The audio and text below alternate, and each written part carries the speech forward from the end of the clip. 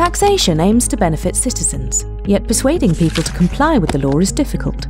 Erich Kirchler, Professor of Economic Psychology at the University of Vienna, and his team are investigating taxpayer behaviour. Tax compliance is vital for a state to provide public services. Taxes also serve to incentivise desired behaviour of individuals and businesses, and to prevent undesired behaviour. Moreover, progressive taxation enables the redress of extreme disparities in wealth. Some citizens aggressively avoid paying tax or take the risk of evading taxes due. Tax paying can be viewed as decision-making under risk. In economics, traditional tools to prevent non-compliance are audits and fines for evasion. However, audits and fines can only partially explain people's willingness to pay taxes.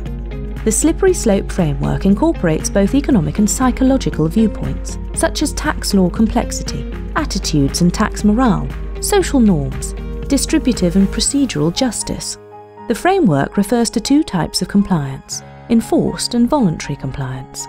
Power is influenced through frequent audits and harsh fines and results in enforced compliance, whereas trust in the authorities, which stems from justice perceptions and high tax morale in society, results in voluntary compliance. Trust is essential to achieve high compliance rates in a country. When trust is high, power is most effective to increase compliance and to prevent honest citizens being exploited by free riders.